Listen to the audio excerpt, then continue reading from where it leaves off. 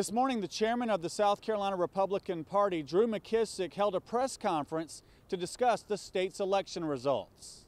Better here than South Carolina, certainly, than other places around the country. The full red wave that didn't seem to hit the nation appears to have hit the Palmetto State.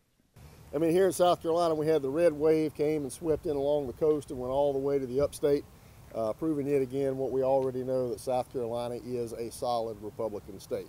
Governor McMaster and Superintendent of Education-elect Ellen Weaver won by double digits. And then down the ballot really is where the real story is told. The Republicans gained 8 State House seats, including districts 116, won by Matt Lieber, 117, won by Jordan Pace, and 80, won by Kathy Landy.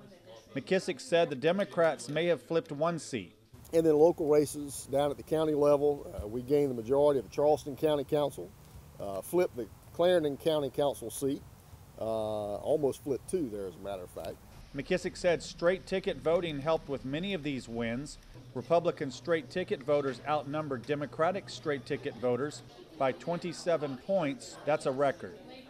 I reached out to the state Democratic Party chairman for his comments on the election, but I've not heard back from them. Of course, we have a lot more on the election at our website. Just log on to counton2.com. At the State House in Columbia, I'm Raymond Owens. Count on 2.